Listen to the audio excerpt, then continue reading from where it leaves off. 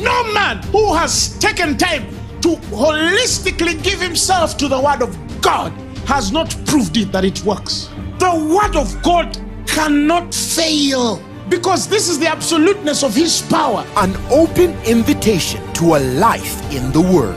Because you have received the faith of Christ and you have embraced the righteousness of God through faith, grace and peace are multiplied. That is why we lay hands on the lame and they walk. We lay hands on the blind and they see. We lay hands on the deaf and they hear. It's powerful enough to give you the answer on its first application. Arise on the wings of revelation. Align your destiny. Transform your world. This is Phaneroo Make Manifest with Apostle Grace Lubega. Thick presence that is all over us tonight in the name of Jesus. This is our time, we believe. This is our day, we trust. And this is a special moment in the name of Jesus. We thank you for every sickness is healed, every trouble is gone in the name of Jesus. Every kind of disturbance, every kind of issue lives in Jesus' mighty and glorious name. And Lord, we thank you for the joy in our hearts. We thank you for the peace in our hearts in the name of Jesus. We bless your name for this service and for this word.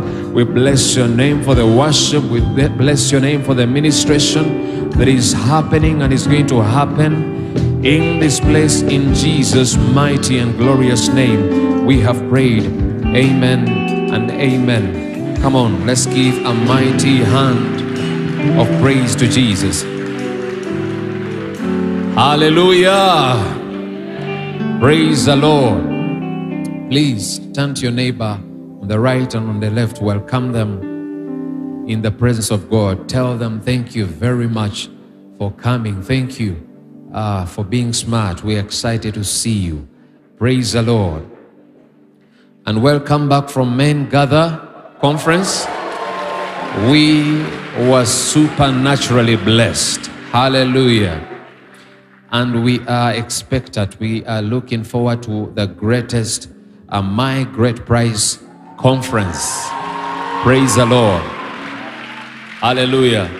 So we have My Great Prize coming up, My Great Prize Season 4 coming up on the 25th of June, 2022. And we are excited at Kololo Independence Grounds. Praise the Lord. So please get your book, get your list, begin to write all the people you're supposed to invite, write those 10 names, write those 15 names, and start to reach out early. Praise the Lord. Every day you wake up, please make sure you call them, check on them, find out how they are doing, and remind them of this special day that is coming on the 25th of June this year. Praise the Lord. Hallelujah. So we are very excited. We welcome our first-time visitors. You can have your seats for a moment. Our first-time visitors that have come today, thank you very much for coming. So we want to remind you we have an information table, and we would request that you could check out on that table after here to find out the major activities of the ministry, to find out issues to do with our dedication of children, and also details to do with our partnering with the ministry. Praise the Lord. Hallelujah.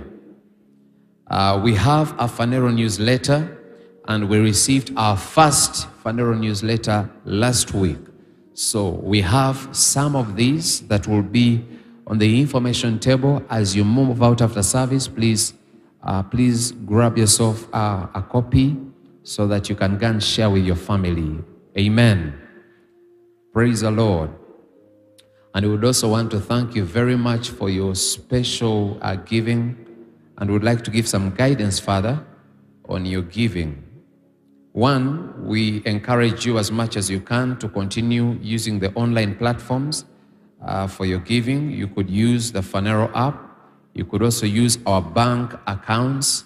You can as well use our website or the MTN mobile money, Airtel mobile money for those that are in Uganda, and M-Pesa for those that are in Kenya. Praise the Lord.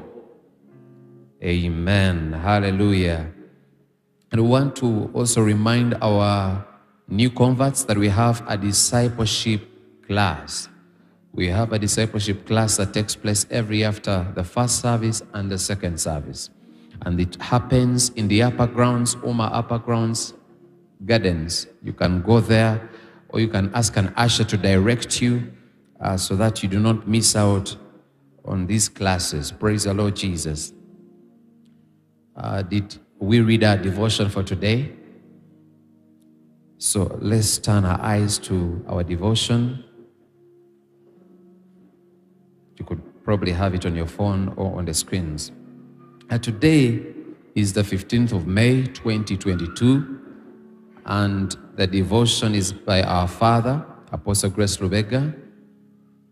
Ecclesiastes chapter 3 and verse 1 is our theme scripture, and it says, "To everything there is a season, and a time to every purpose under heaven." And our theme for today is by heaven's schedule. The Lord is a God of seasons and times. He is not random and careless in his timing. That is why it is very important for us as children of God to understand heavenly time and ensure that at all times we are in the perfect timing of God. Praise the Lord. The man of God writes and says that I have known many Christians with absolutely no sense of spiritual time. They are cautious of what time they must arrive for a work meeting, and do everything not to be late. They are cautious of what time they must take a flight and do everything to be at the airport in time. They are also cautious of what time they must sit for an exam and would not dare arrive a minute late. But none of this can be compared to the great and immeasurable importance of being conscious of spiritual time, because it is this time that will always determine the direction of the most important things of your life. Praise the Lord. Hallelujah. Heaven has a calendar of when you were supposed to submit to a particular ministry, when you were supposed to meet certain individuals who are responsible for your elevation, or when the next milestone of your destiny is supposed to happen. How aware are you of these times? Some people are terribly behind schedule, and they do not know it. Their ministry should have grown to significant levels by now. The anointing over their lives should be functioning at a deeper grace by now, but because they did not pay attention to spiritual time, they are behind. Today, I wish to urge you not to just pay attention to earthly time, but align yourself to spiritual time. Be keen enough to inquire from God about when you ought to take your next step, where you should be in the next few years, and the timing of your various milestones. Hallelujah. Praise the Lord. Further study, please. You can read First Chronicles chapter 12 and verse 32, Matthew 16 and verse 3. Our golden nugget says heaven has a calendar. Be keen enough to inquire from God about when you ought to take your next step, where you should be in the next few years, and the timing of your various milestones. Praise the Lord. Pray this prayer with me. Say, loving Father, I thank you for this truth. Thank you for the cautiousness that you have stirred in me to be more aware of spiritual time. I cannot be left behind. I refuse to be behind schedule, because I lean into the urgency and the timing of the Spirit. In Jesus' name, amen. Praise the Lord. Hallelujah. Thank you very much for coming. We are excited to see you. Join me as we welcome the choir.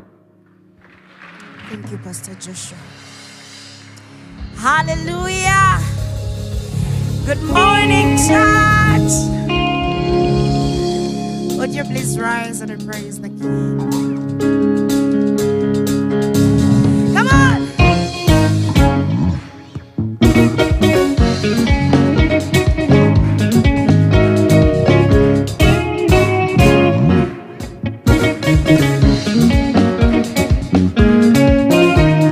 This is the call from the mountain of God. Sing with me. To come with thanksgiving and joy in our hearts. I said this is the call from the mountain of God. To come with thanksgiving and joy in our hearts. Everybody, let's go. Let's fill the streets. Shake this world out with Jesus. Celebrations now for our time to dance. Are you ready? Yep. Tambira Jehovah. Ay, ay, ay. Ay, ay, ay. Hey, Tambira Jehovah. Tamba, tamba, tamba, tamba. Hey, Tambira Jehovah. Tambira, hey, Tambira Jehovah.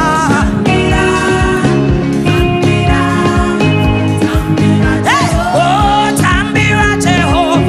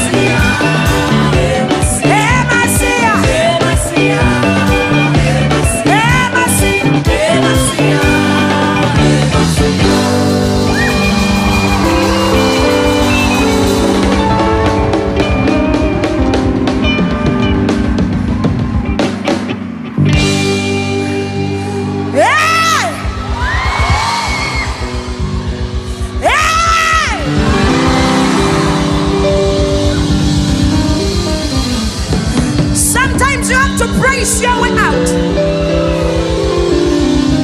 Yeah!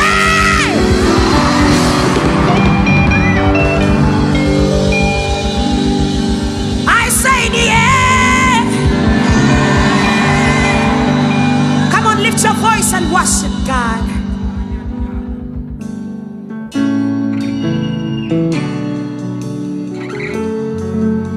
Come on, speak to Him.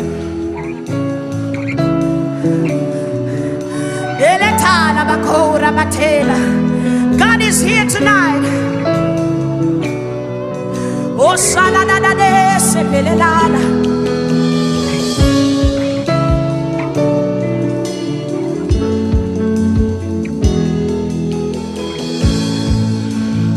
Sakalatela dadi.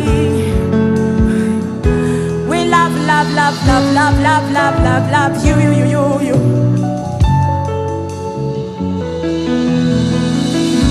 There's nothing like your presence, Lord. All I want is to be with you.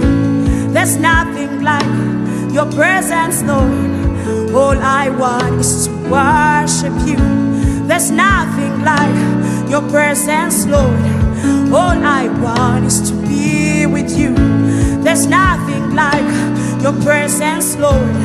All I want is to worship you. Ooh, help me say. Tell Him now. Yes, only. Yes, only. Only. Tell Him that only.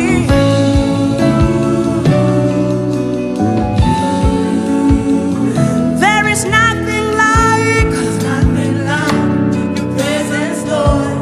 All I want is to be with you. There's nothing like your presence, Lord.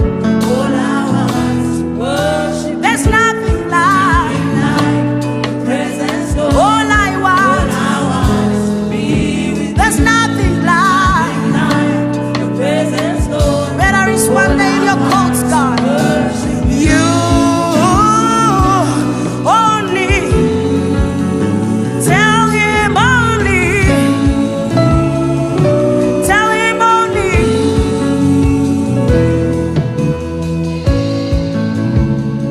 All we want is your presence.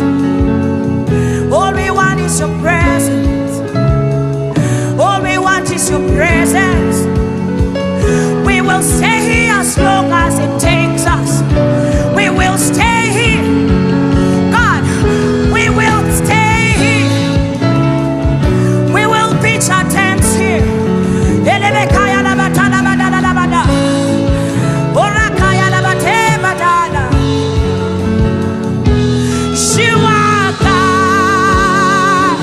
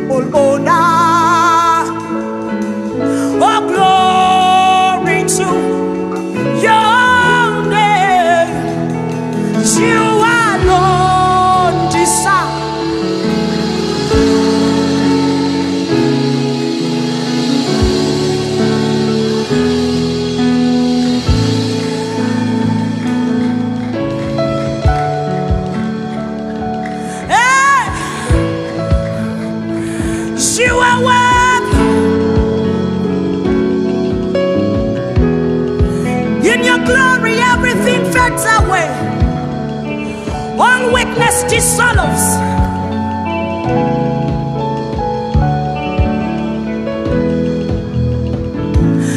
You are worthy. Come on, give it to him. Glory to your name. You are Lord.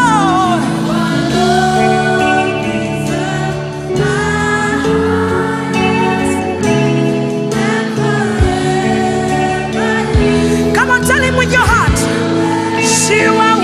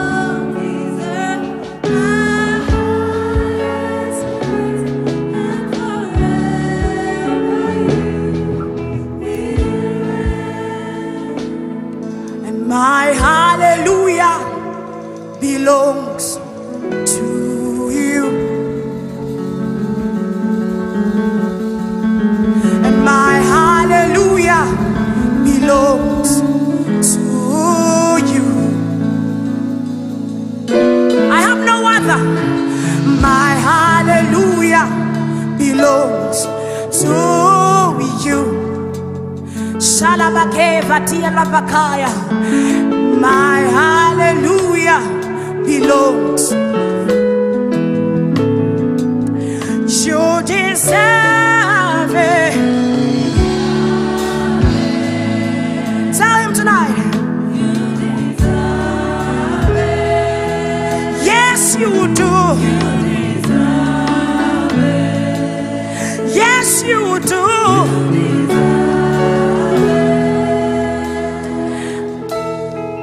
All of the glory belongs to him tonight. All the glory, say.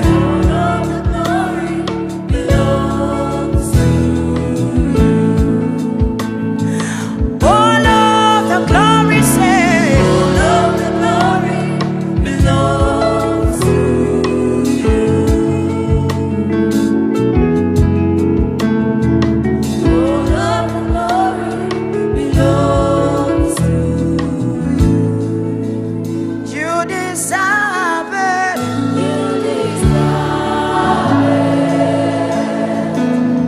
You deserve it. You deserve it. You deserve it.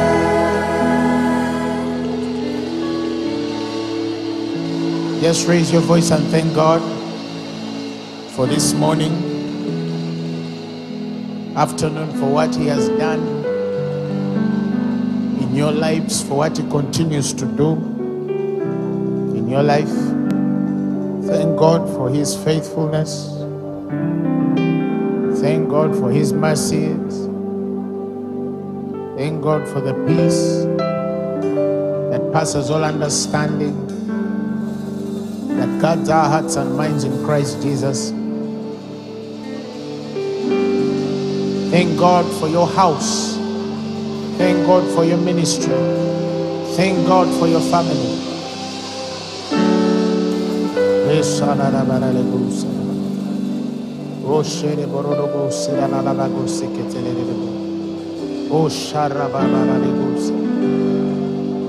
I will exalt you. I will exalt you. I will exalt you. You are my God. Sing, I'll exalt you, Lord.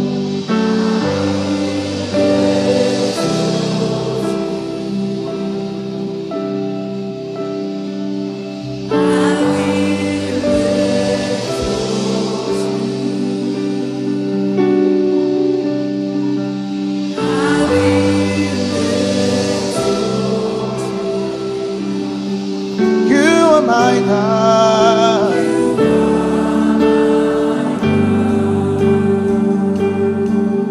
my hiding place, my safe refuge, my treasure, you are, you're my friend, my anointed one, most holy. You're my hiding place, my safe refuge, my treasure great I am. You're my friend and king, my hiding place, most holy. Oh, sing it again and say, my hiding place, my safe refuge.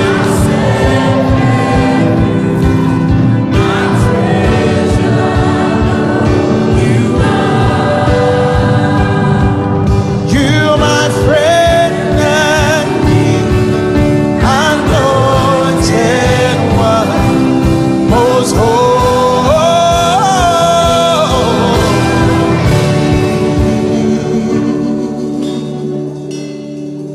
Because you're weak, because you're weak, because you're weak, I shall not fear. Come on, let's sing it together, let's go. Because you're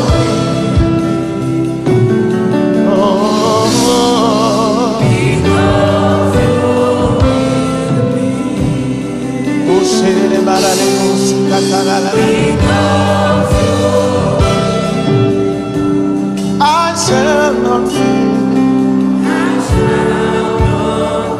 Sing it again and tell him because you're with me.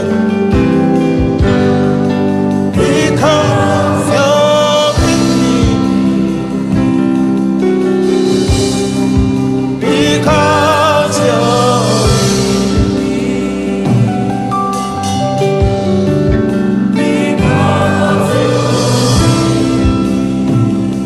I shall not fear. I shall not fear. Oh,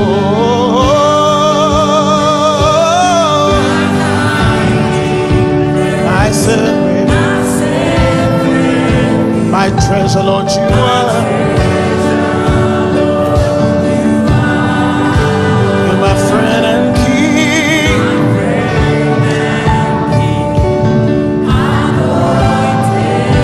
Most holy.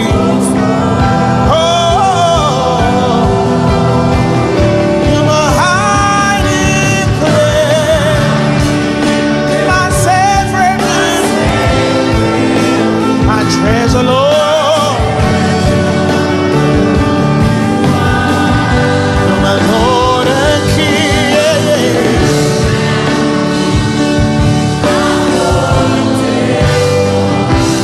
Most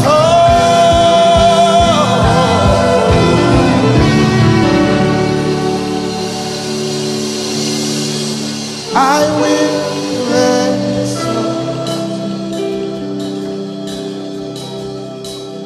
I will bless you. I will bless you.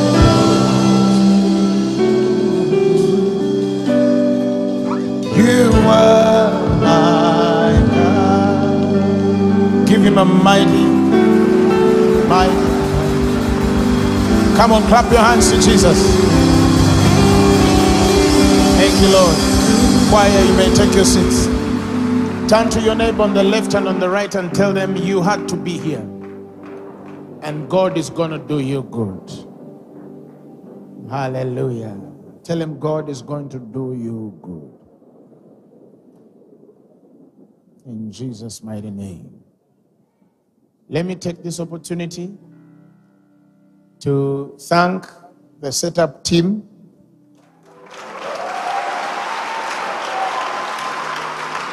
security team, for, I'll tell you why. These guys set up on Wednesday for service on Thursday, sat down Thursday after service, midnight 1 a.m. On Friday, they were setting up Kololo for yesterday. And then they sat down yesterday night, late, to come and set up that you would have service. Let's clap for them.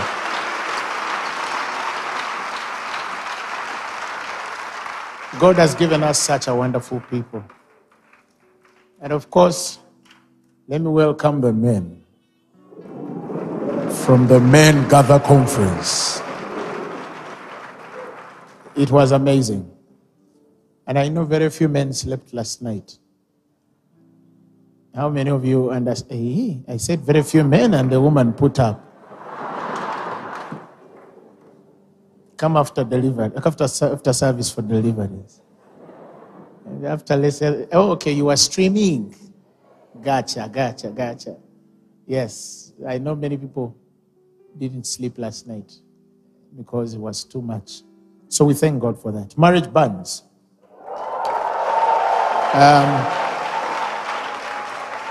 Christopher Makubuya and Juliet Namkwaya, come.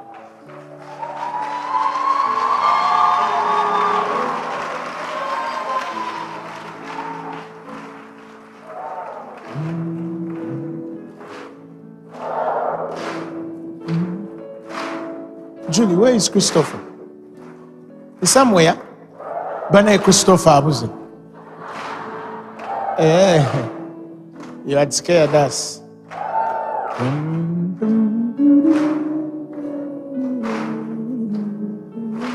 Wabatakuba. Atenga mine ebizibu byamu.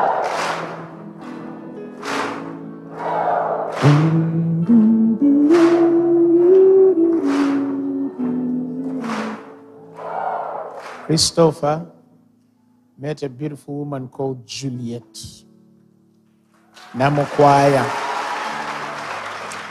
And then the Lord spoke to them to settle down on the 11th of June 2022. So, when you see them walking together, God spake. He didn't speak, he spake. So we prayed for them in the first service. We just wanted to introduce them to you, to see them officially and congratulate them. Congratulations. All right, we're going to go to dedicate children very quickly because we got a lot to share today. Mudua Darlene, Lydia, Simie, Ezekiel, Elijah, Abesigum Mukama Chizito, and Elsa, Abalindirira Mukama. Oh! Abesigum Mukama, Abalindirira Mukama. That's the longest name I've read here. Abalindirira Mukama. Elsa, Abalindirira Mukama. Will those ones fit on a passport? I want to see Elsa. Where is Elsa? That's Elsa. Abalindirira Mukama.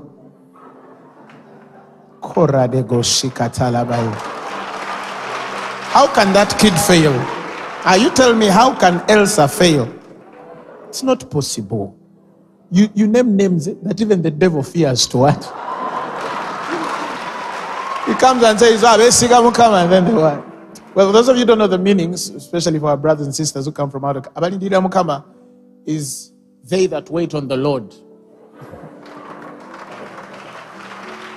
You can't name that. I mean, if it was English, it would be a sentence. But they that wait on the Lord. But here it's one name. Abalindirira Mukama. Now, one of them is Abesiga Mukama. Again, to translate that for you who don't know the language, is those who trust in the Lord. So, some children in Africa are sentences. Oh, glory. So, Abigail, Daniela, Itara, Ajwang, Tumsime, Abijah, Gabriel Austin, Salem, Mulangira, Isaiah, Dylan, Jeremy, Masembe. Then there are some joining us online. Really wise Ntulume from Manifest Ginger, and then Adriana Nyonyozi from Sorority. Come quickly, and then we dedicate your children. Firstly, like I told you in Phaneroo, children, what? Those are not our problems. If you have not yet given birth, don't worry. It will come, even if you're 70. Just believe God, it will come. Hallelujah. Praise the Lord. Wow.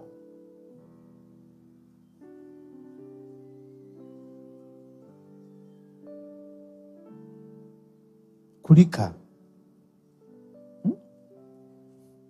Congratulations. You guys are quick. Some of you just got married a year ago and you're already manifesting the goodness of the Lord in the land of the living. Let's stretch our hands towards these children. Father, we thank you.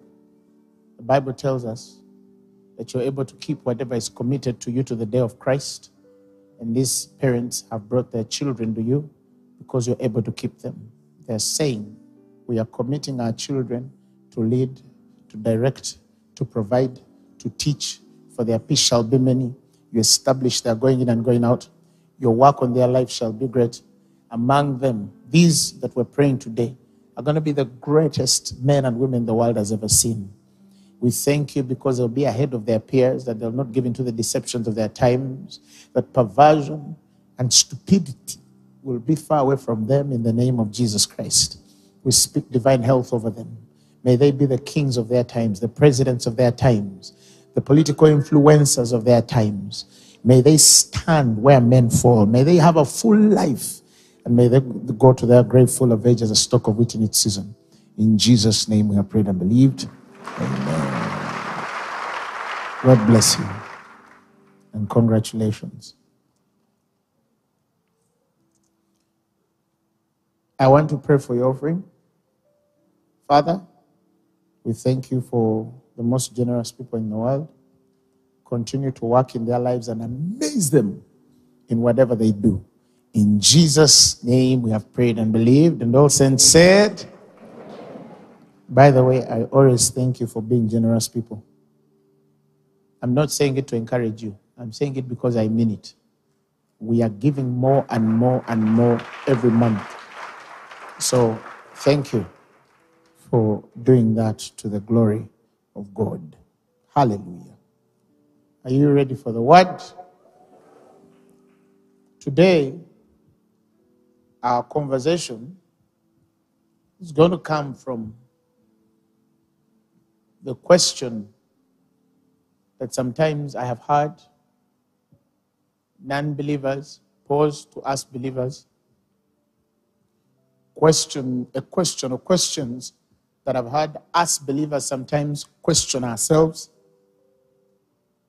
Sometimes we question our leaders on this fundamental issue. That you're telling me about a good God. You're telling me about a very wonderful Father. Why does he let evil to happen to people? And especially with the people of the world, there's a justification that comes with who this evil should be to or not to. They say, why do bad things happen to good people?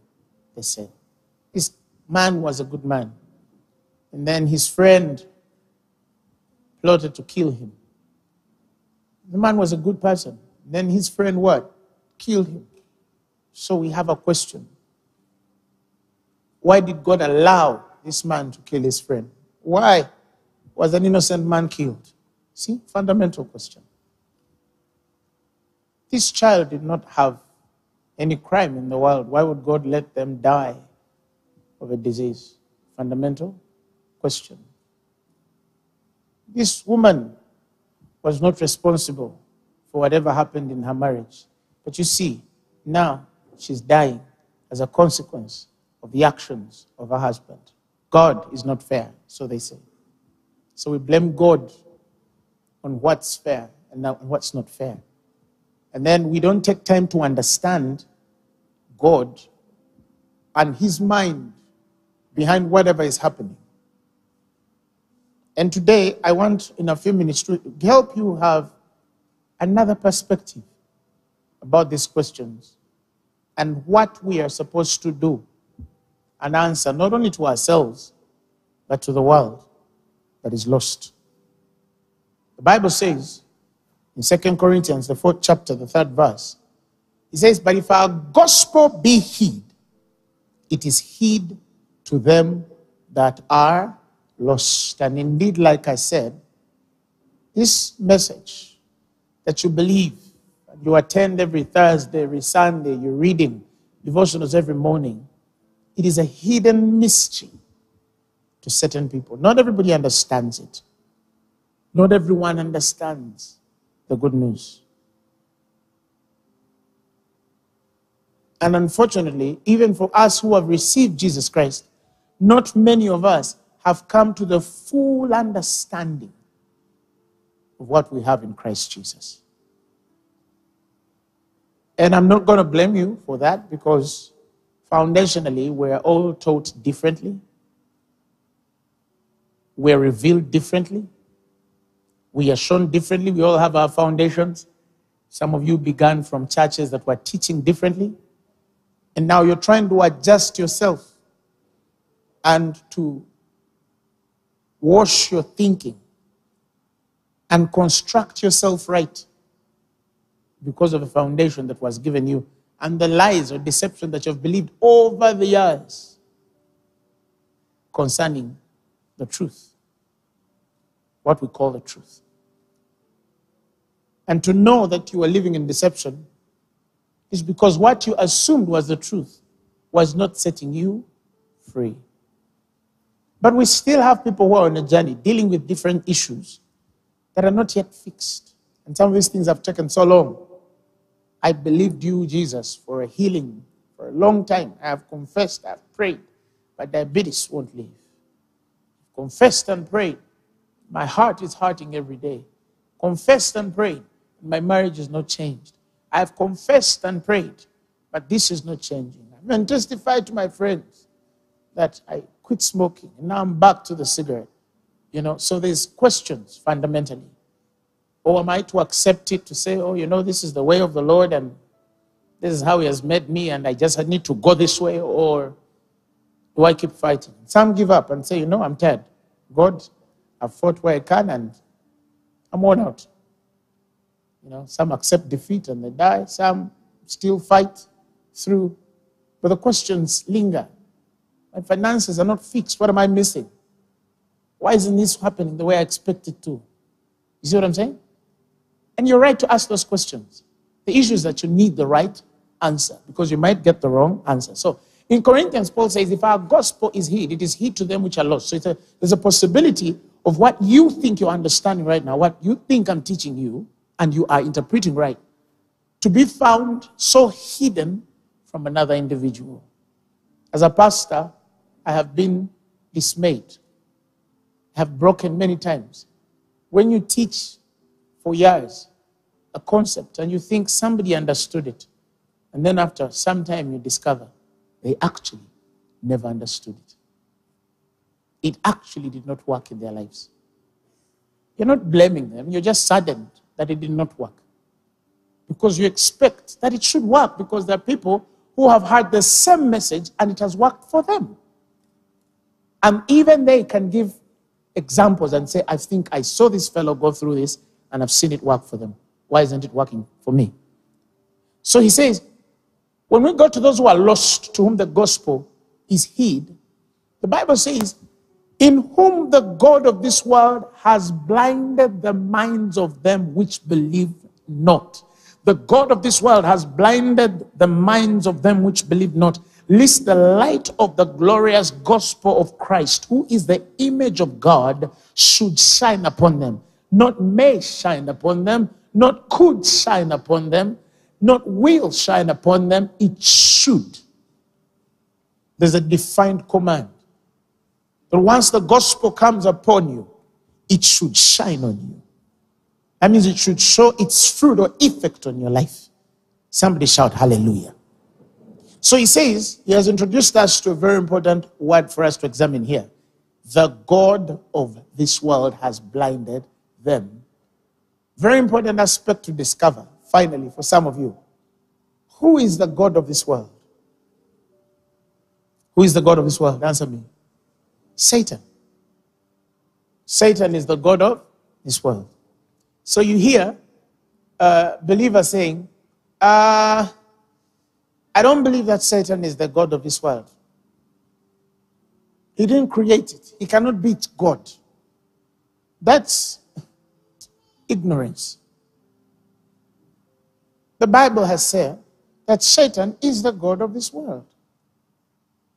And it is by the same power that he exerts to blind men from coming to the light of the glorious gospel, which is in the glorious gospel of Christ, which is in the image of God, so that they might have the deliverance, the answers, the breakthrough that they so desire to see in their personal lives.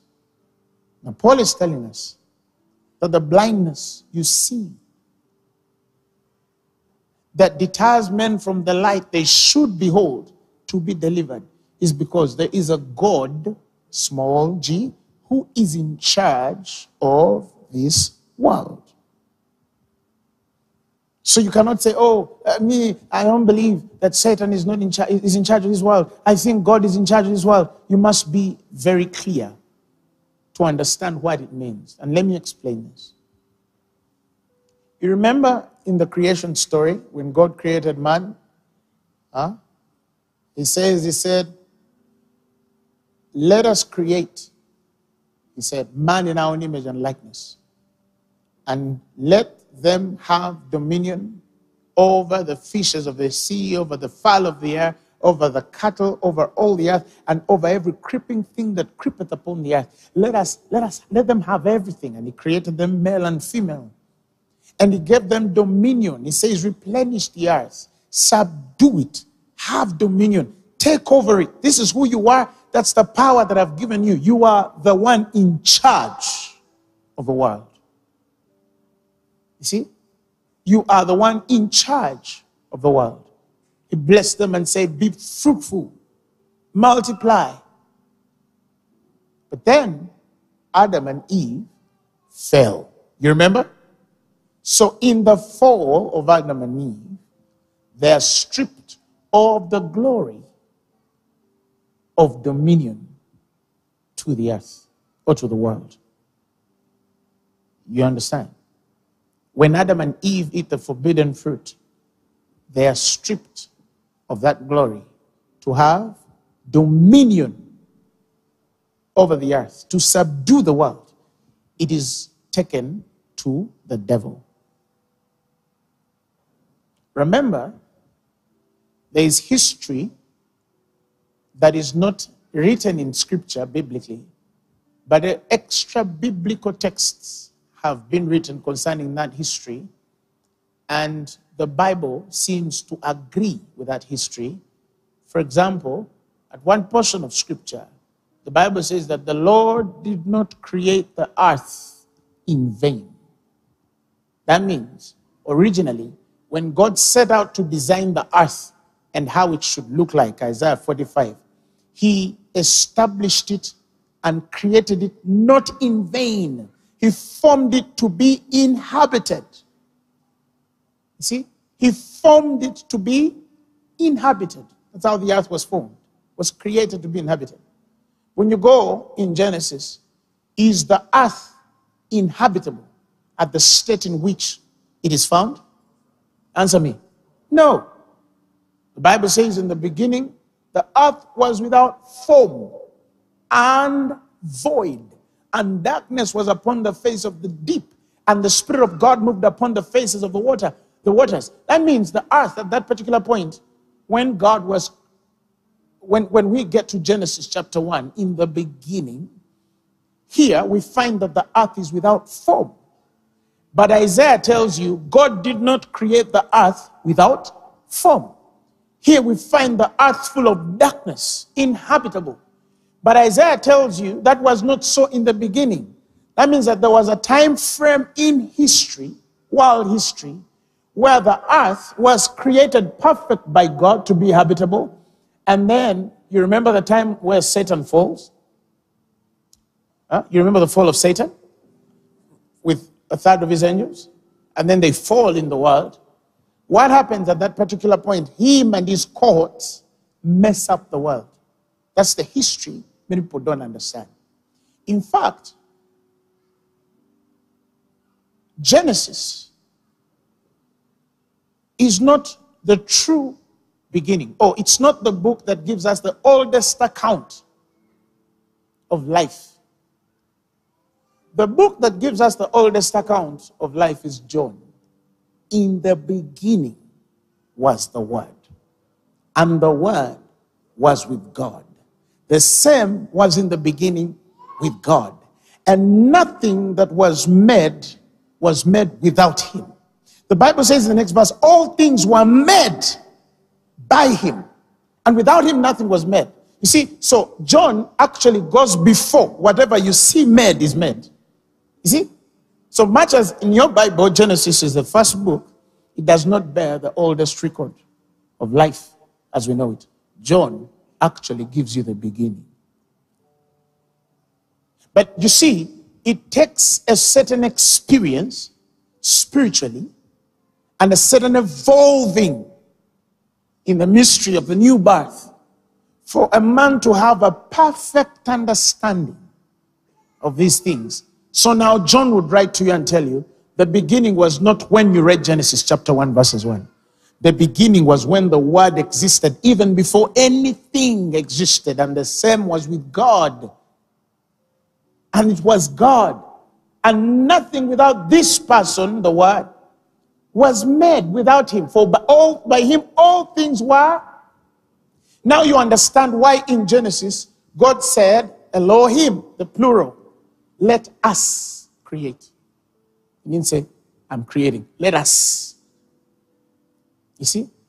So it is God the Father, Son, and the person of the Holy Spirit existent on the earth to execute what is being spoken.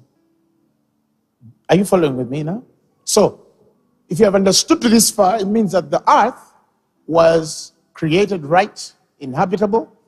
Then, Satan falls with his angels. They mess it up.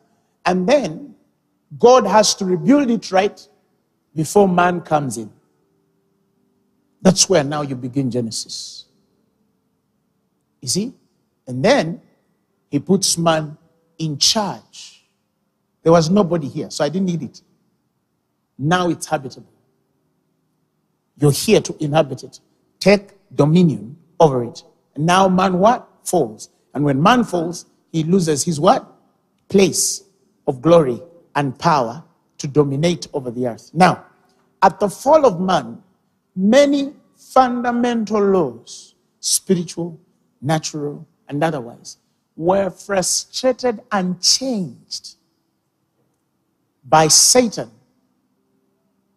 because the heart or the spirit of the enemy is to kill, steal, and destroy. Many things, as of elements, creatures, seasons, they were all changed and frustrated by the laws of the God of this world, because he was in charge of this world. I'll give you a typical example. In the beginning, Adam coexisted with every animal. You see? A lion would not attack him. There was no place where you would say, okay, now lions are in this area, and then Adam leave here because the lions will eat you up. No. That is why later, at the reconciliation of these things, the Bible says the lion will eat straw. You see? The lion will eat straw, like the bullock. Somebody shout hallelujah. And he says, and the wolf and the lamb shall feed together. That's a reconciled place. That's where we're going to the end of things. Somebody shout hallelujah. Now, that little female Anopheles mosquito, with its plasmodium, was not meant to come and bite a human being, and then the human being should suffer from malaria, because God had not created a human being to be sick. And he had not created an insect to make you sick. He had not set a tiger against you because you were its boss. You understand? He had not sent a jaguar against you because you were its boss. He would not set a bacteria or virus existent to be against you because you were in charge. Then the fall comes, and then the God of this world takes charge, and then he starts to frustrate certain laws, natural and spiritual, to turn things against mankind for our destruction. So now I think you know why it began. God just didn't, you see? There was an involvement of man here. And there's a bigger part, or the biggest part of it, which is Satan. He's the one at work. God is not killing people. It is Satan killing people. Because he kills, steals, destroys. And they say, oh, so then why does he let them? No, he has given you a choice to say, I have refused this. But the question is, how do you set this out? How do we set this out? Because even after the fall, even Adam in his most fallen nature, that man could live with for 900 years with a fallen body. So why do we see, for example, as the years evolve, humanity dies younger and younger and younger and younger? Why? Because we are disintegrated from the original knowledge, the truth of what is. We are far away from the truth every day. Because as we continue to teach and men continue to find their own ways, the Bible says the Spirit speaks expressly that in the last days men shall teach doctrines of devils, even as the doctrines of Christ. They will give heed to seducing spirits and a little leaven, a little diversion. And what was pure is coagulated. And your vision changes because you're seeing the wrong thing from how God designed it to be. And the far you are away from the truth, the more you start to give into deception, the more you start to take lies as true. And they kill your conception of faith. Remember how the Bible says that a little leaven, a little error, a slight inclination to error, or a few false teachers leavens the whole lump. It perverts the whole conception of faith or misleads the whole church. That's what we are. Because as years go by, the church continues to go farther and farther. Recently, I was having a conversation with some clergy people about the move of what we used to call the charismatic Pentecostal movement.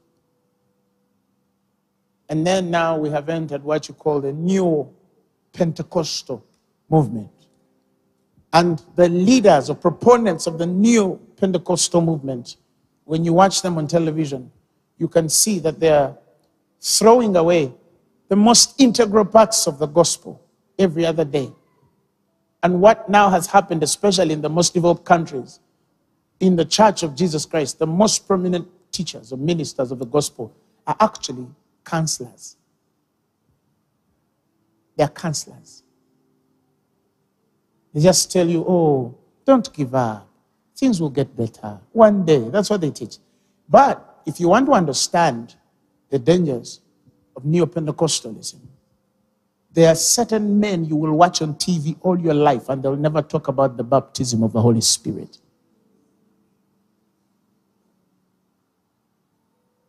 They'll never talk about the gifts of the Holy Spirit.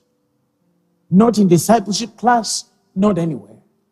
Because if you teach about this gift and then you pray for this person and they don't heal, what are we to do? Do you understand? They're not crazy enough to believe God. In the first service, a woman walked here. She had broken her femur. I don't know whether some of you saw her. Old lady. She said that I'm an evangelist. She came with a clutch. She said that I'm an evangelist and I'm not going back with this stick.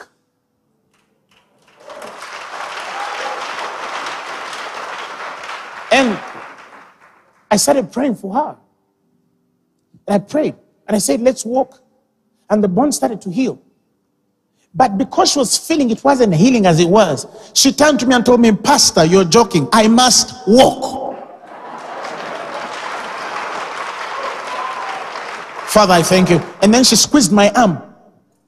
I just started feeling her nail going through my skin. She walked out without a cane today.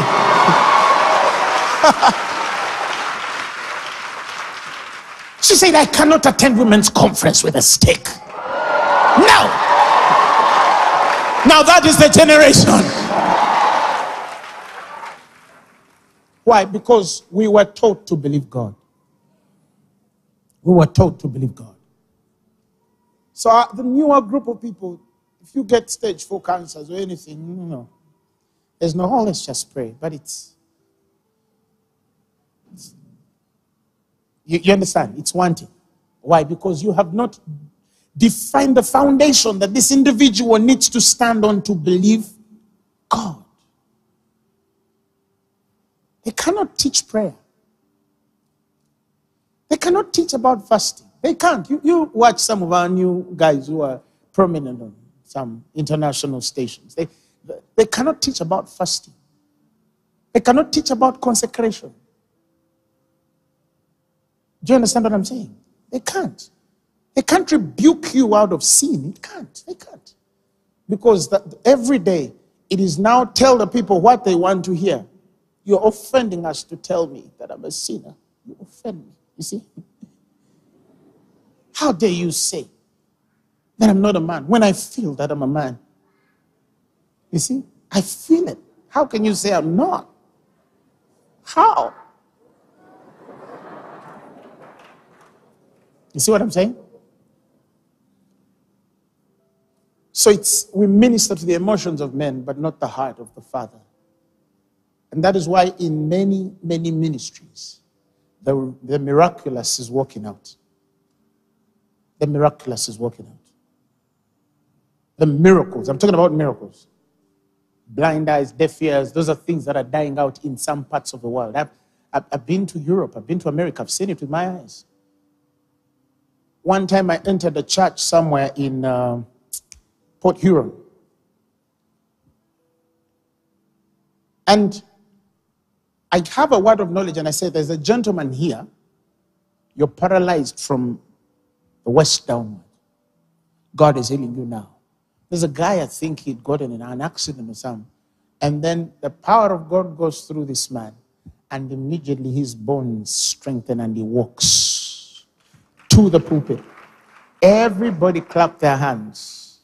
And after clapping their hands, the leadership of that ministry calls me over lunch, and they said, you are not welcome here, and you have to go back and repent to God to forgive you, because you stood in front of the pulpit and said, God heals every disease.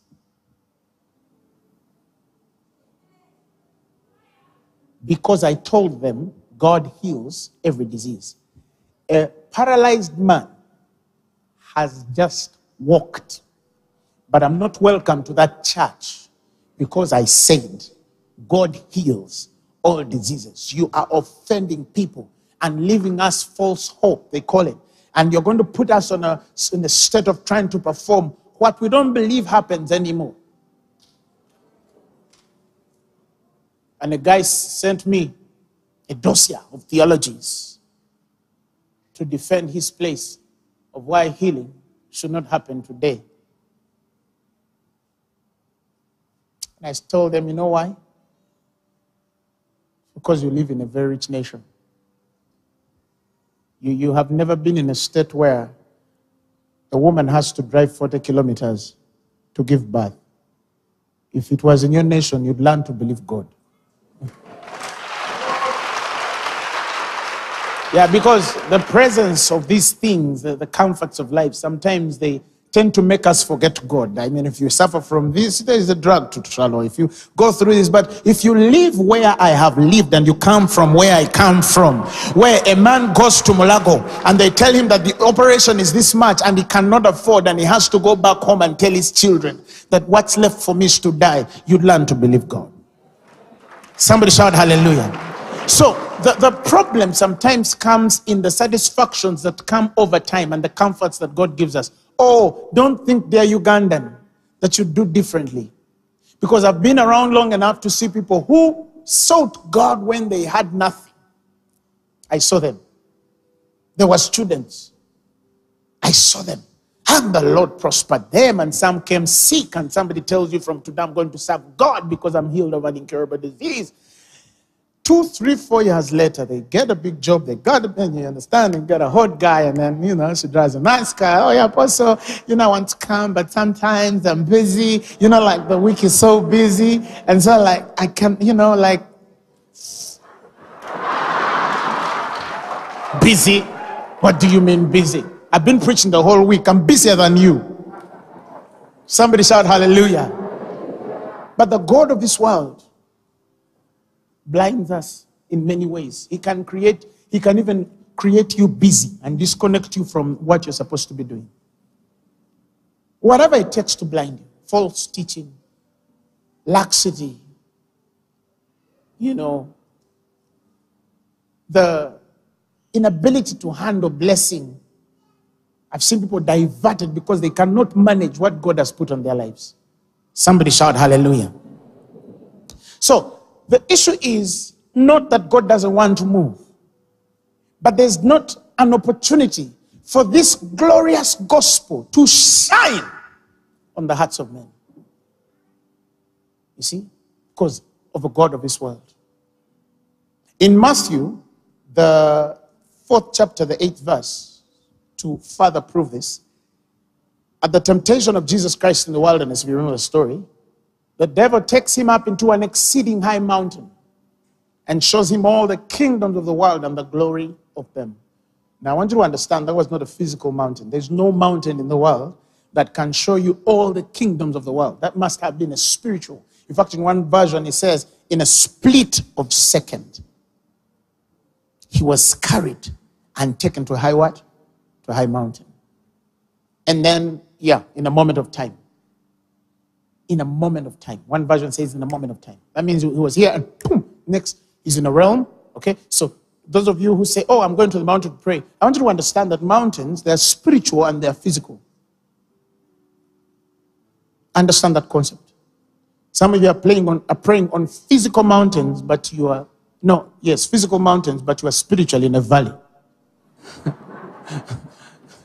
You know, people who go to prayer mountain to pray and then they come back dry, broke, sick, you understand? Like everything bad has happened to them. Huh? There must be evidence that you're a seeker. That's why Jesus says, they that seek me in spirit and in truth. We have a different mountain from where we make our pleas. It's called Zion. Hallelujah. Glory to God. He says, you are come unto Zion. Mount Zion. The city of the living God, the heavenly Jerusalem, to an innumerable company of angels. Imagine where you are when you're praying. Angels are on your side. Hallelujah. To the spirits of just men made perfect, they are before you. To Jesus Christ, the mediator of the new covenant, whose blood speaketh better things than the blood of Cain and Abel. Vengeance. That's what we pray from. If you have not found that place, I don't care how high. You know, some of you say, I know this mountain is low. I want a mountain where I just reach there and God says, go back, my son. Now that you've reached here, everything is answered. Somebody shout hallelujah. Yeah, it's a mountain of covenants. It's a mountain, it's sacred because of revelation. It's sacred because it's of spiritual vision, not physical. It is sacred because it's a positioning place to be found of things that you could never find. Paul speaks of things which are unsearchable, huh?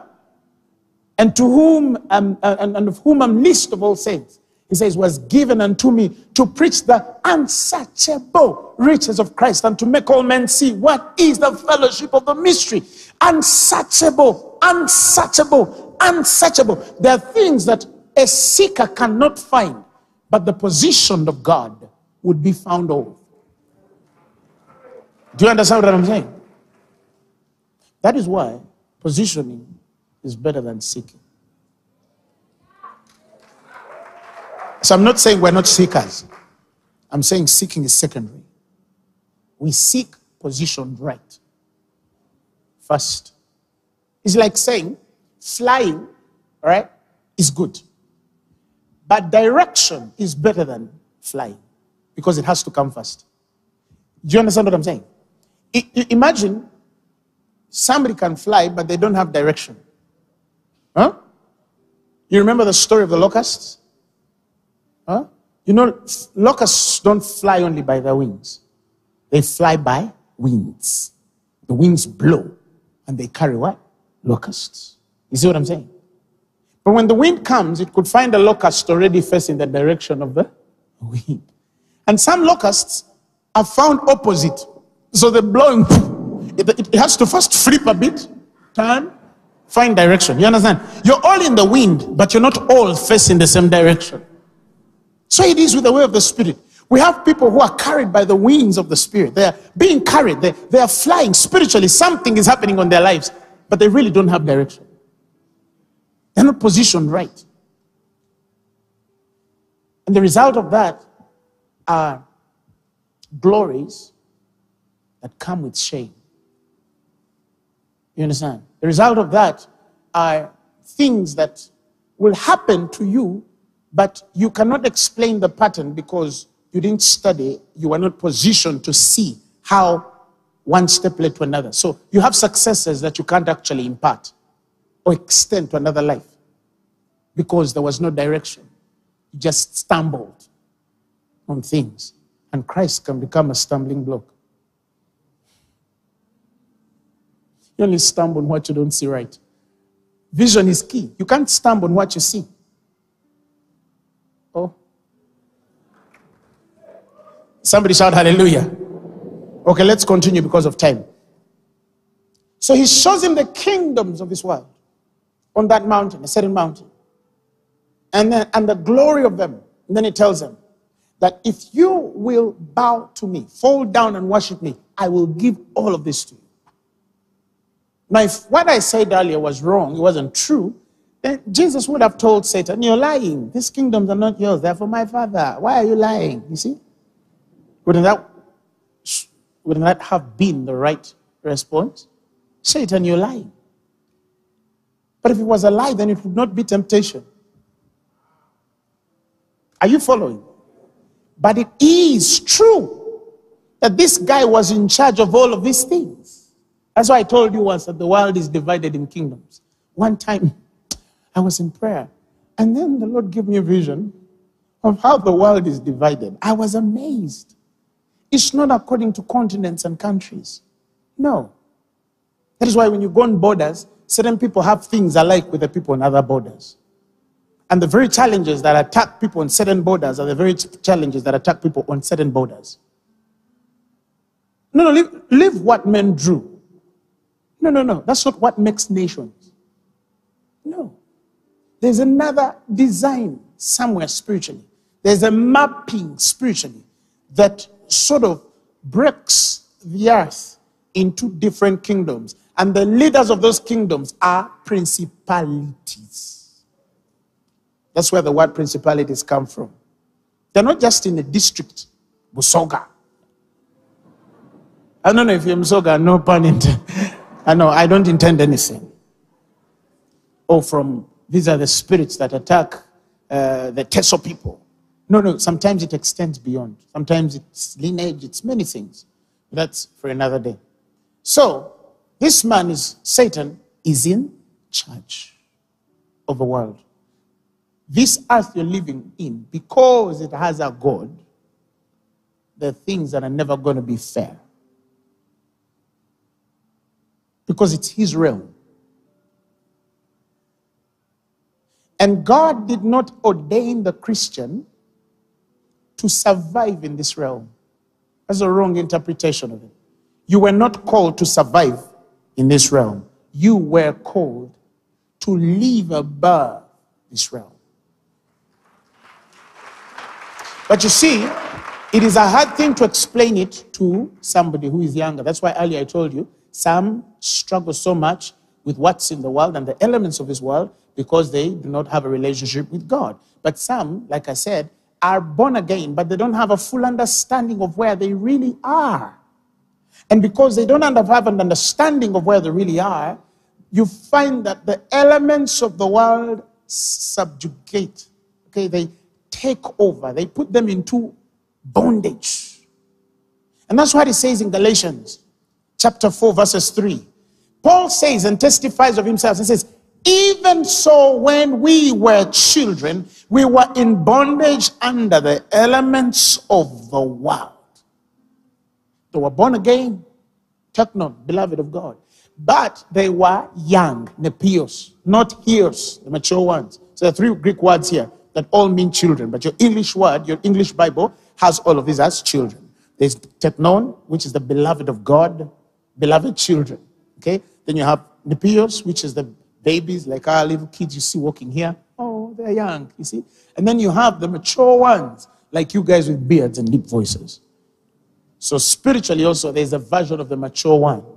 When the Bible says, for as many as are led by the Spirit of God, so are they the sons of God. The Greek word there is the heos, the mature ones. Go there and lead babies. You can call a baby and say, come, and it goes the other side. Don't, and it just continues to do. Why? Because the brain is yet forming. The toddler is trying to construct life and even learn obedience. You see what I'm saying?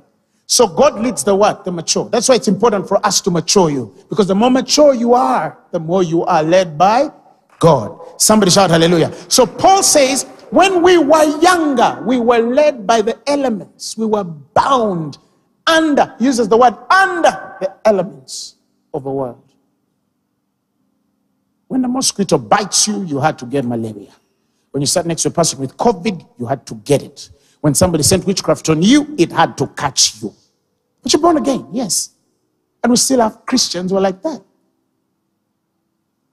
So it's not prayer in this instance. It's supposed to be knowledge. Feed them until they're mature enough to know how to stand. Are you following what I'm saying? He goes down and in verses 8. And he says, same Galatians 4, howbeit then, when you knew not God, you did service unto them which by nature are no gods, small g, right? They are nothing, but because you did not know God, you did service to them. And that is why it takes us back, especially those who come from the African culture, go just 3 generations of your family where you come from, you'll find witchcraft.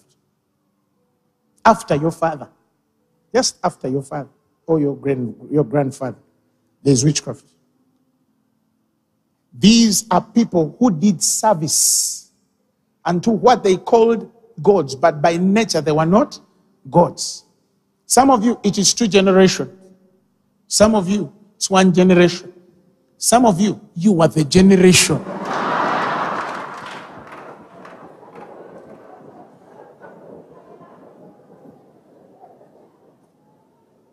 Recently, I'm soon going to do I don't usually want to do deliverance services, but I'm going to do one. I'll tell you why. I'll tell you why. Over these few years, I can say decade, 7 to 10 years of space, there's a new form of witchcraft that has come. And people have learned the art of going to witch doctors. You know, we have guys who are really strong. And it is now, unfortunately, back in the day when you talked about witchcraft, the picture that would come to the head of a person was a very old auntie. You go, ha, that woman, eh? Look at her. Eh? Back in the day, witchcraft was by a very old auntie or some old uncle in the village who doesn't die. But now, witchcraft has entered 89 bones, 92 bones, 94 bones. These very cute things you see walking on Kampala. They go to a guy and they say, I'm tired of poverty. I'm not going to be poor. They give them something. And they arrest a man. Now, I'm telling you because that kind of deliverance has increased in my counseling. These little young beautiful things that pass by, some of you, you're going to reconsider dating. These things of we are going out. I'm telling you. I can even start praying right now and you see people flipping now. Let me teach. Let me give them a chance to repent. No, let me give them a chance to repent. Let me give them a chance to repent. But I tell you, young girls are going to witch doctors and they are arresting married guys. You just hear a woman saying, the man changed. This is not the man I married. No, apostle, this is not the man I married. He just finds in the evening.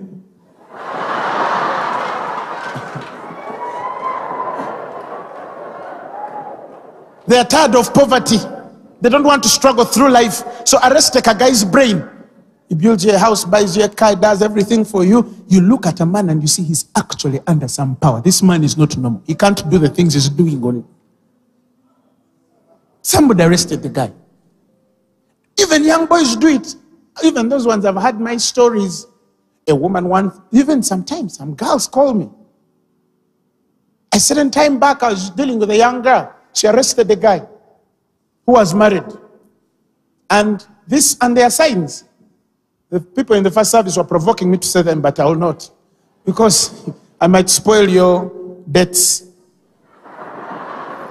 in September.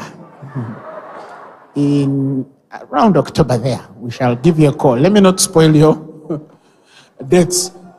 But Leave me alone. Leave me alone. So a young lady comes and tells me, Apostle, in my olden days I tied a man. When I tell him I'm not going to talk to you and I refuse to answer his phone call in a week, he starts running mad. He'll drink, he'll do what, everything. Guy is not alone. Now I'm born again. I want my own husband. So, is there a way you can break this thing? We started going through fire, leave, go. Why? Because the condition was, I either break it or she goes to the witch doctor to undo, and as a born-again Christian, she could not go. You might think, some of you think you know what I'm talking about, but trust me, you don't. Another boy was a young man. He went and arrested a Muslim girl. And then the girl ran mad for him. And then the guy gets born again. Comes to Phaneroo, transformed, consecrated. And the Muslim girls come following. He sits, she sits. He gets out, she also what? She has not come for the gospel. You arrested me. So the guy came to me and told me, Apostle, I need deliverance. It was so bad that the girl had tried to even kill herself, because that's how bad, when they are rejected, they even can want to commit suicide. But it was some little thing done, and it wired the man. Now, hey, married men, kosharadego. By fire, by force. Ring of fire around us. In Jesus' name.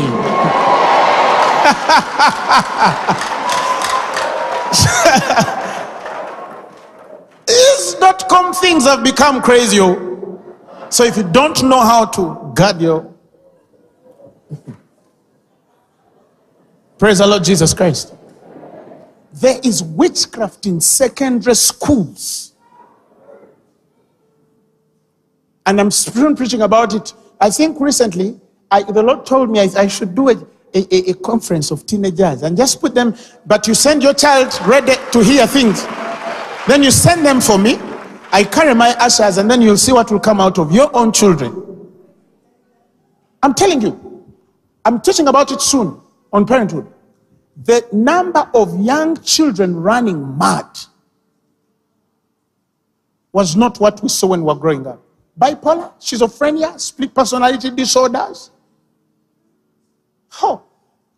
People are doing things on children because the devil has gone to the next level. I was with my wife and they brought an 8-year, 9-year-old boy. And I was praying and the Spirit of the Lord gave me a word of knowledge. I asked the boy, do you know a movie called SSS? And the boy said, I know it. It's my favorite. Prayed for the boy. And that's when the boy came back to his senses. He got a demonic transaction through a movie, a TV series. One time I was rebuking devils out of a girl and they started speaking that they came through a Nigerian movie. I'm telling you, these things are so. Some of you just saying your kids don't want to go to school. They don't want to study. They are drinking at a young age. They are rebellious, and you think, no, he's just being like his father. No, your boy has something. And if you search, some of you realize your kids are under deep-seated witchcraft. Deep-seated. Another girl came mad one time, and they brought me a child who was mad. And the Lord gave me a word of knowledge. And I gave her a month, and what happened? And the girl confirms to me that in that month, somebody slept with her. And the moment they had sex with her, the girl flipped. Bipolar. We discovered the boy was an agent. One time I was in what was it? Where was it? A girl confessed that she had been a devil worshipper since she was little. And she started telling people whatever she had done to them. I just remember I entered with a man of God and told him, I sat in the chair. And I told this minister, I said, I sense the spirits. I sense abortion. I'm smelling abortion here. Man of God said, what? It's amazing. In that meeting, I don't know if some of you remember that. In that meeting, the power of God goes through this girl. She stands up and starts to confess how she has been doing witchcraft. And then she said, by the way, I'm even responsible for the abortions because I'm the one who did this and that. You. She started pointing at 6 girls. I told her, stop. Then she said, but your prayer secretary, because interestingly, she had also joined the Christian Union as a leader at some point. So, when you say you're praying for your children, stop playing. Pray. Pray. Let the madness hold others, but not your child. It can touch anybody else, but not my seed. So, you did service to these things. Some of you up to now, you're born again, you're in Phaneroo. Yes, you come every Thursday and Sunday, but there's something you can't get out of your bed. Some witch doctor told you, if you remove this one, you're gone. So, you're born again, but something tells you, what if I'm going to give you 1 week to look for me privately. I'll not share your story. I'll not expose you. Look for me 1 week and tell me, Apostle, I have things to burn. I will create a way where you'll not be known, but I will burn them for you. Because some of you are living with things in houses. Sometime a very beautiful girl came. Apostle, I need an appointment. I need to bring some things for you. I thought a seed was coming. Ooh. The girl came with bags. I'm tired of witchcraft. She didn't look like the aunties. She didn't look like the aunties. This was another version.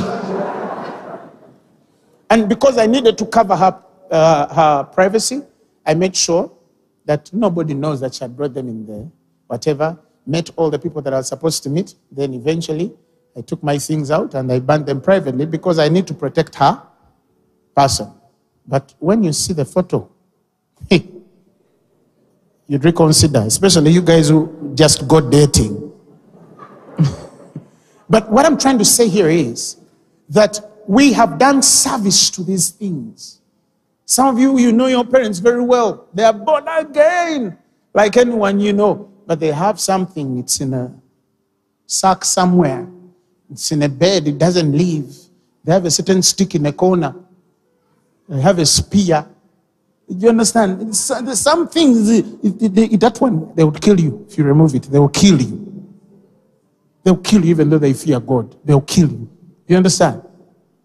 They have something in back cloth. It's hidden under their bed. They have a suitcase.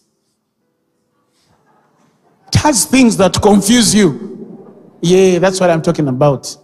Somebody shout hallelujah. So, my heart is that that's where we came from and became born again.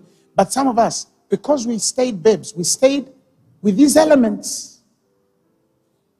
You see, we did not denounce them. Are you following what I'm saying?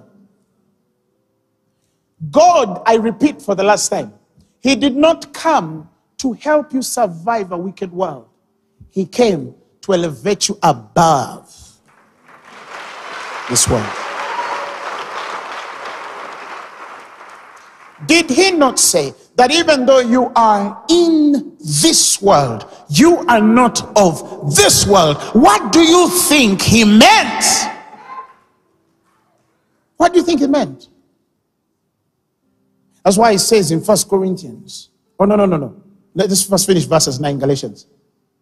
He says, but now after ye have known God, or rather are known of God, how turn ye again to the weak and beggarly elements whereunto you desire again to be in bondage? How can you know God and still keep that thing?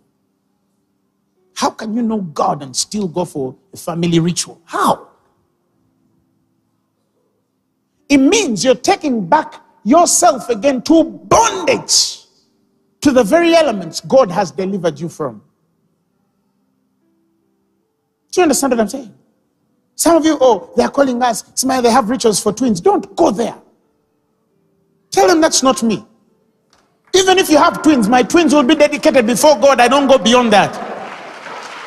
You know, it's family culture. What do you mean by culture? Do you know what they're doing to your babies? Some of you, they cut things when you are young, and you're also cutting your babies, yet you're born again.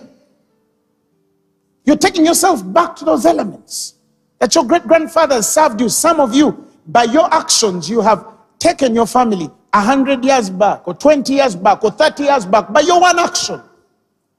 So I tell some of you, be very deliberate with everything you do, even your marriages. Because you don't know what you're doing to yourself. You think you do, but you don't. Because you could sacrifice truth on the altar of love. And Satan knew this is all he needed to take you back where you're coming from. No. Don't compromise your life, because some of you don't know what this thing can do the next 5, 10 years. You don't have a clue. You don't have a clue. The devil does not transact for peace. No. He will look for you until he'll kill you. If he won't kill you physically, he'll kill something of you. And so you don't think that you're worth enough to fight for what God has placed on your life? You see what I'm saying? That's what I'm trying to say. And deaths. And then they start putting rituals over you because your father's died. Hey, stand up. Stand up and tell them, no. Yes, I've lost my father, but no. These are not things I believe in. They start putting things on your head. A silly man without a covenant starts even slapping you.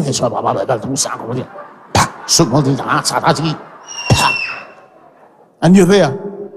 And then after that you come to Phaneroo and say, Shuka Barade. Go. Fire. If you came out, you came out.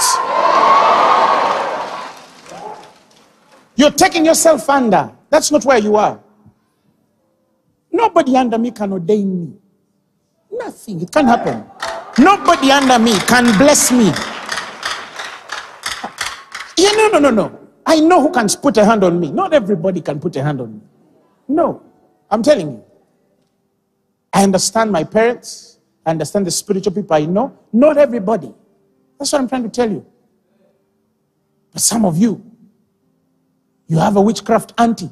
You know she does witchcraft. And then they say, pray for you. And then you put your head. No. Use wisdom. Don't offend, but say, let me come. Run away. Yeah, not everybody should pray for you. And that's the truth. Somebody shout hallelujah. So, he says in 1 Corinthians 8:5, for though there be that are called gods, whether in heaven or earth, as there be gods many or lords many, but to us, you see, the first one, he says there be gods. Are they big or small? Small gods. And as many lords, small l. He says to us there is but what? One God, the Father, of whom are all things, and we, we in him. Let me ask you, how does a demon go through the Father and get to you, except you're the one who came out? Who is understand what I'm saying? How can disease go through the Father and get into you, except you came out in ignorance and transacted with the world? How can poverty go through the Father? How can failure go through the Father? How can struggle or strife go through the Father? How can death go through the Father and get to you? This is a problem. Many of you are awakened to the human being you are and not the Christ being in you or in whom you are. The Bible says in him you live, move, and have your own being. That means you're more than a human being. Your being is defined in a person. It can no longer be defined without that person. Are you following what I'm saying? I'm trying to help you understand how to fight. Yes, maybe you're dealing with something, a disease or trouble or poverty. Yes, let me tell you, all of us, many of us here have things. Some of you just don't tell. Some of them, you will just walk to a doctor and they say the report and you walked out. You never told anybody, but if you were to open your mouth, it has taken so much faith for you to even be alive up to now. Do you understand what I'm saying? Some of you have had things that were to bury you, but somehow you fought out. You just don't open your scars for men to see, but you have your scars. Are you following what I'm saying? But the fact that you're still alive, even when the devil would have wanted to kill you long ago, it is living proof that there is something keeping you. There is somebody keeping you. There is a truth preserving you that will just not allow you to die. Ali, you might not be where you want to be, but at least you're alive to hear these words. Celebrate God for that. Because every word you hear tells you God must be up to something. Why is he sending this message to me now? Why am I hearing the words I'm hearing? If COVID had taken you, would you hear this? But how many of you call that too? Oh, I can't breathe. Oh, I can't. But look at you. Now you're breathing. Somebody shout hallelujah. The greater one is inside you, performing all things for you. Yes, some of you, your bodies are not yet perfect. Sometimes you wake up and the pain comes back. You don't know what to do. Yes, but at least fight. Fight. Get the list of your promises. If you have an issue of sickness, get a list. You know me, I prepared all of those scriptures long ago. Money, health, family. I prepared all of them. I compiled them and I put them on some note on mine somewhere. If anything just destabilizes me a bit, I open. Father, you said, Makobaradego, Shikatalapa, Rigato, and then I start speaking words upon my life. Because I'm positioning myself. And then it passes. And then the next passes. And the next thing you know, you've made 10 years. You've not died. 20, you've died. 30, you've not died. You understand? But where did we get from? The truth.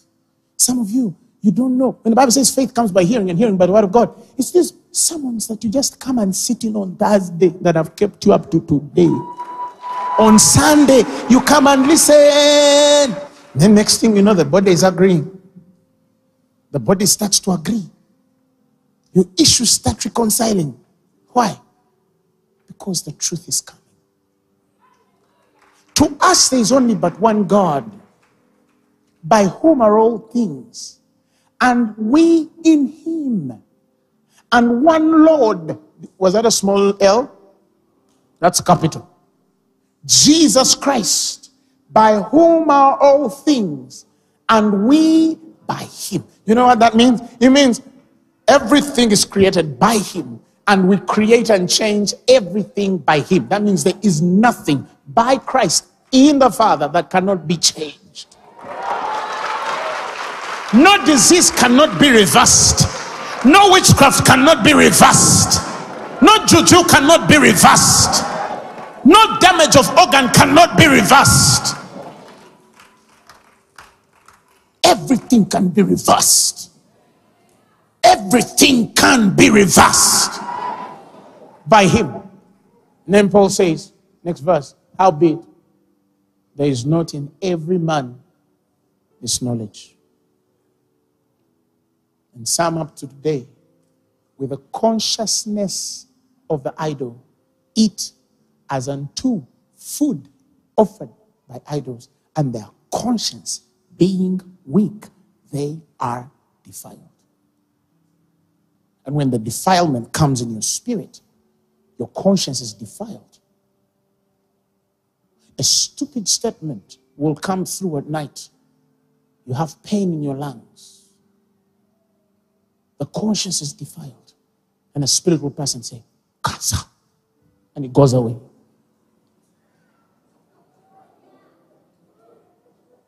Oh my God. You understand what I'm saying? Maybe it was just like a small thing going through to check you. Eventually you diagnose yourself. Some of you have diagnosed yourselves of diseases that don't even exist. They're not even in your body. But why? You're dealing with fear. You Google everything. Headache on the right side.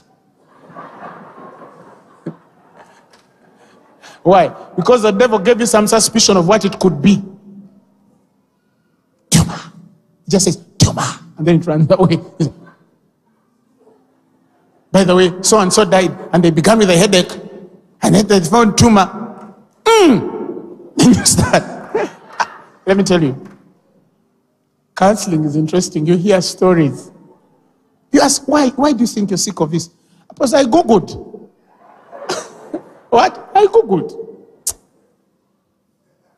But you see, fear, I tell people, fear is actually rebellion. Because fear is faith directed to what you don't want and what's against the will of God. That's fear. It's actually faith directed to negative energy. It's not just, no, it's faith. If you can get that very feeling and direct it to good, you'll be amazed what will happen in your life. Because the beginning of fear is the beginning of bondage. Some of you, you live in doubt all your life. You believe everything here. Yeah, man, I believe. And then something shakes you a little. Wah! And then you go in unbelief 3001. No. Minus. Minus degrees. Minus 50. You understand what I'm saying? I know somebody who fell sick once. Born again. Fell sick. And then one day the father comes and tells the fellow, why don't we go to certain witch doctor? Because you have treated this thing for so long. We can, even there, God can work.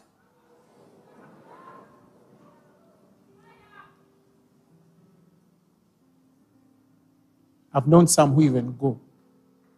You know what you've done? You're telling God, I don't belong here. You're taking yourself back to bondage. Because Satan can't heal. He can only maintain. He only maintains. So now I'm purifying your conscience by speaking the truth. Now you know. You are above all. The Bible says you're seated in Christ, far above all principalities and powers. It takes so much for you to go back down. And neither can the devil be invited up if you don't let him. He can't actually be invited up. You can only go down. Forgive my language. You see what I'm saying? So what is my message to you today? Stay above. Stay above. The Bible says our conversations are in heaven, where Christ is. We are seated where he is. Far, far. The Bible used far above all principality, comma, and power, comma, and might, comma, and dominion, comma, and every name that is named, not only in this world, HIV, but also in the world which is to come. We are above. Stay above. Refuse to sink. Just stay above. That's where you really are. When anything comes to pull you down through thoughts and negative energy, speak, speak, speak, speak, speak. You know, I love this man called Smith Wigglesworth. I studied him as a teacher of faith. If I was looking for a text of faith, that I have my guys. That was one of my guys. But Smith Wigglesworth said, I don't know how to relate or believe God from a feeling perspective. Very deep. He's saying, I don't know how to relate with God from feeling. In other words, he has felt sick, yet he was healed. You understand what I'm saying? A wonderful man of God gave a story of his mother. His mother was sick, and she was suffering from depression. Had lost the father and many things, so bad depression. She was even suicidal. She was dealing with suicide, depression. And then he takes this lady to a doctor who happened to be a Baptist doctor. And the doctor tells her that we have all the medicine we can give you to deal with depression. But the greatest thing that you can ever do for yourself is to learn to use your mouth and refuse to be depressed. This man, it was Kenneth Hagen, he says his mother went back home and every day she woke up and said, I refuse to be depressed. I refuse to be depressed. I refuse to be depressed. I refuse to be. He said the mother spoke it and spoke it and spoke it until she gained sanity and she died the same woman. This tongue was saying, I'm not sinking. That's the language. I refuse to be sick. I refuse to be sick. Devil, you're lying. I will not die. This is not me. I know that I'm okay in the name of Jesus, because the Bible says that he was wounded for my transgressions. He was bruised for my iniquities. I refuse to be sick because by his stripes I was healed. I refuse this thing. If it increases, you also what? Hey! I refuse to be sick. I refuse to be sick. I refuse to be sick in Jesus' name. I refuse to be sick. My heart, get to order. My lungs, get to order. You start to speak to your body. I refuse these bones to be weak. You joints, get to order. You joints, I refuse you to be sick. If it hardens you, the devil fights hard, but he cannot fight long. He can fight hard, but he cannot fight long. At one point, he'll say, you know what? Let me let go of the woman. Let's get to our feet.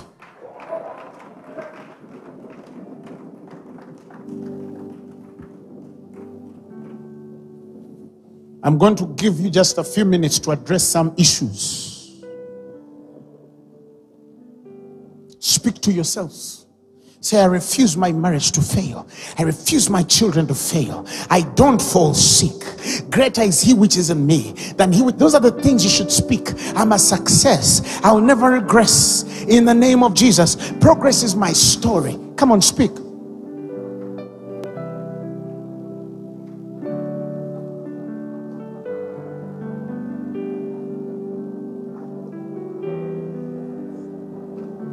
Come on, open your voice and pray. You unravel me with a melody. You surround me with a song of deliverance from my enemies, till all my fears are gone. I'm no longer a slave to fear. I'm a child of God. I'm no longer a slave to fear. I am a child of God.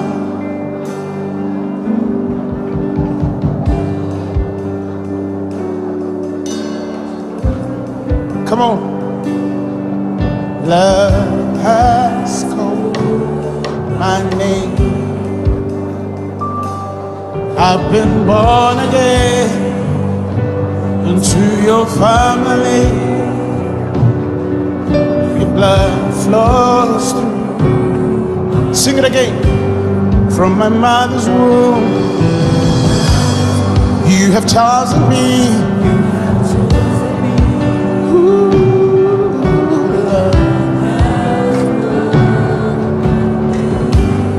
I've been born again to a family. Your blood flows through my veins. Sing, I'm no longer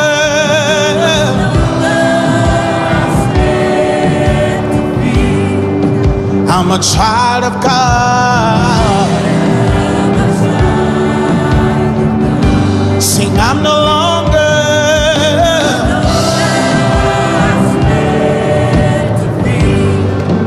I'm a child of God.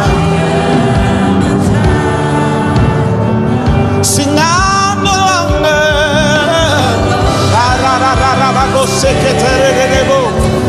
Oh, I'm a child of God. Yes, come on, sing, I'm no longer.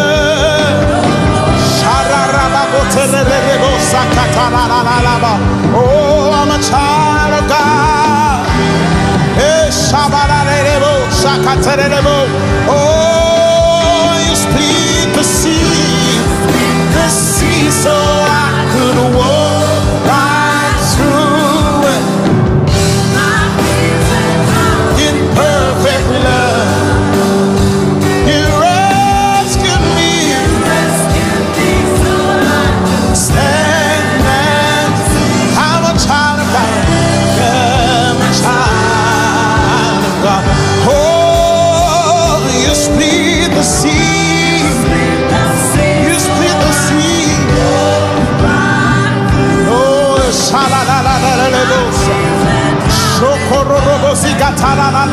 Oh, oh, you rescued me so I can stand and say I am a child, a child. Let's sing one more time. Oh, you split the sea, walk right through it. My fears are drowned in perfect love. Hey, you rescued me so I can stand and sing. I am a child. Oh, God. Oh, I am a child. I am a child of God. I am a child. I am a child of God. Oh, I am a child. Oh, a child of God. Oh, I am a child.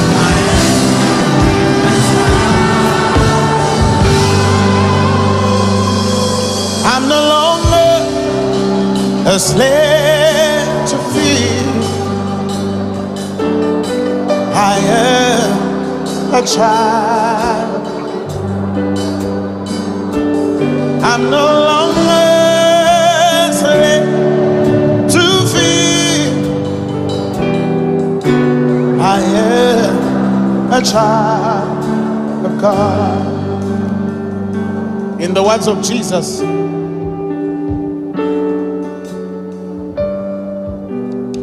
he says that the prince of this world has nothing in me.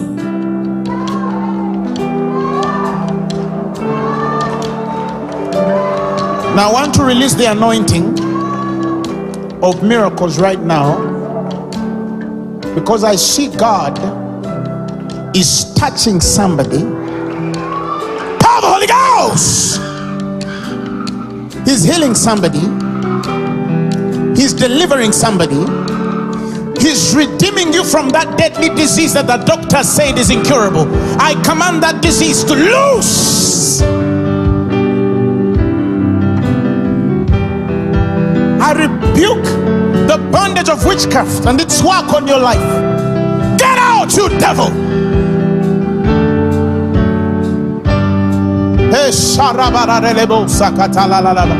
Heart disease, heal in Jesus' name. Kidney disease at the sound of my voice, heal. Cancer, heal. HIV, heal. Liver issues, heal. Pancreas, heal. Back issues, heal. Joint issues, heal. Sharaboli katara la la la la. Eshararabo go siketele. You split the sea.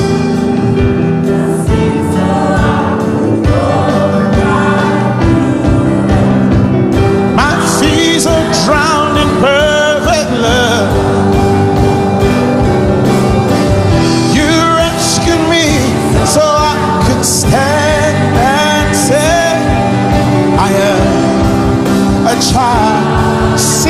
mouth. Tell him, Lord, just split the sea. It means you did the impossible so I could walk right through it.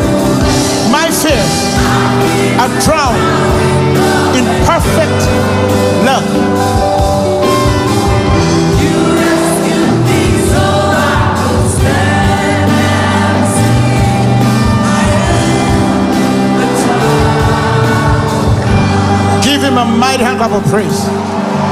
Come on, clap like you know what God has done for you today. Come on, clap, clap, clap, clap, clap, clap.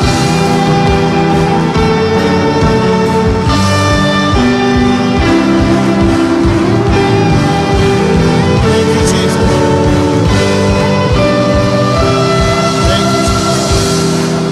Thank you, Lord. Thank you, Lord. If you're here and you were dealing with any form of sickness, begin from here and refuse to go under again. Okay? And those of you who are out there and you've come to this service, how can you refuse Jesus after what you have heard? Bring that lady, bring that lady. That's witchcraft. Bring her for me. Oh my God, there's deliverance here.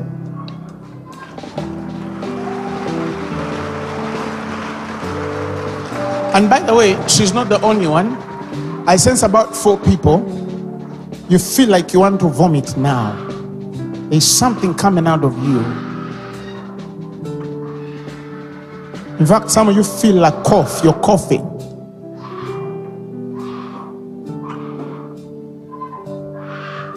Bring her here.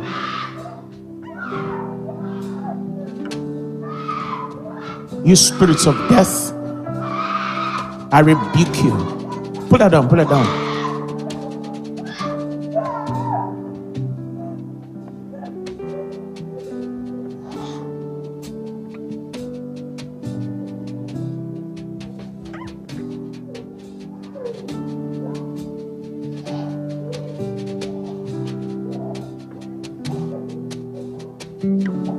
I command that spirit that came in a version of a male to leave you. Go!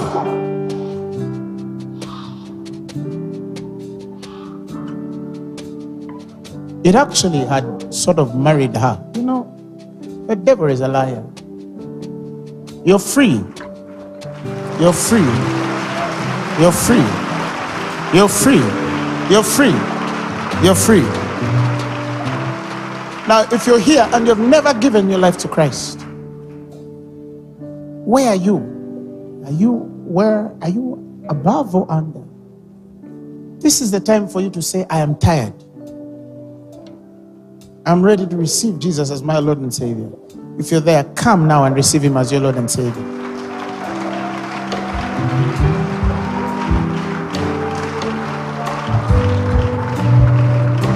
You split the sea.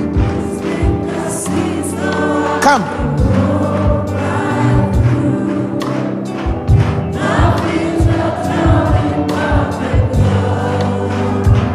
You rescued me. Come. I'm a child of God.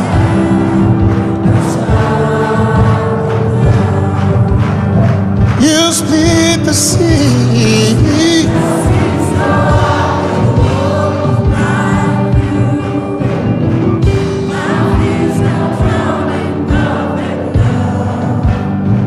You rescued me.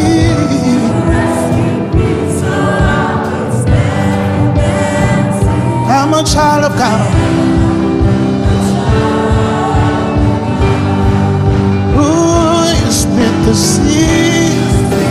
Come.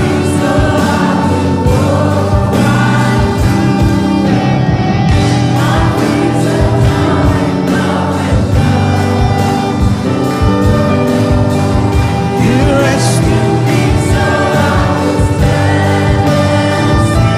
child of God. Come. Oh, you split the sea.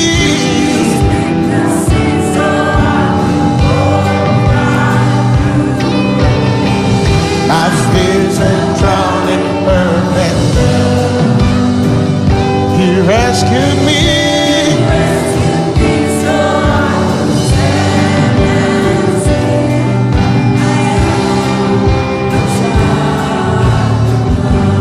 Please come quickly. I know this is your day. God is going to deliver you. Totally. Totally.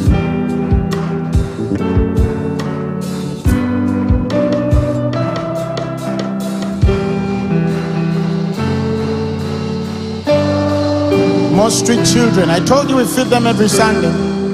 They're here. These are the people Jesus died for. I get excited when we get them from there. Somebody clap your hands to Jesus.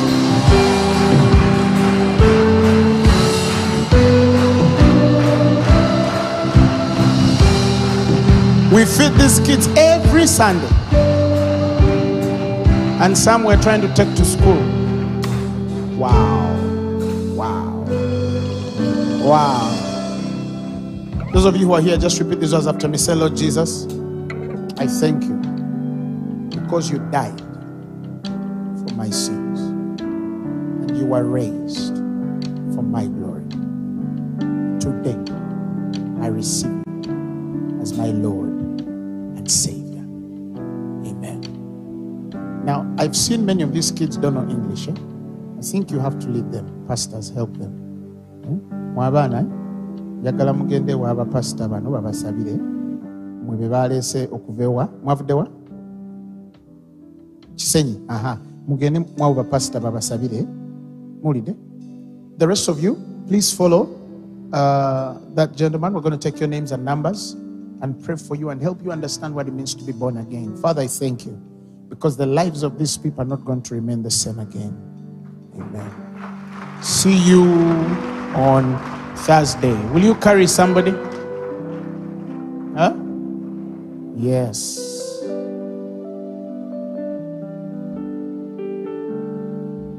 Cover, cover, covered by your grace, oh, covered,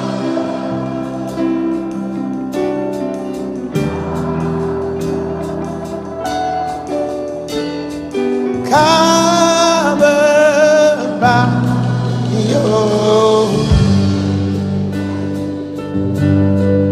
oh,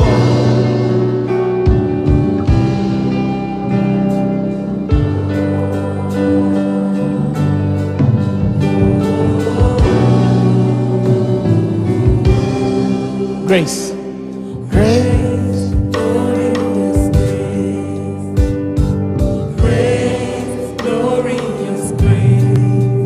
at the cross you called infinite grace, Wonderful grace, grace, wonderful grace, at the cross all of my sin is covered, oh, covered by your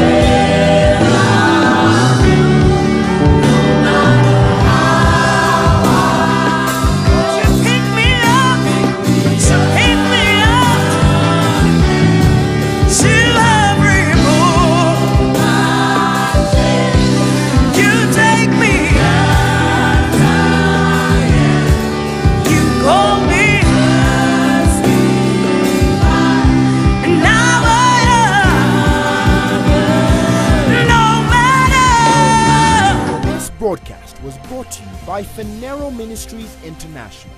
For more information about the great work of God, visit us on the web at www.phaneroo.org or download the Phaneroo app today and enjoy sermons, daily devotionals, and timely updates.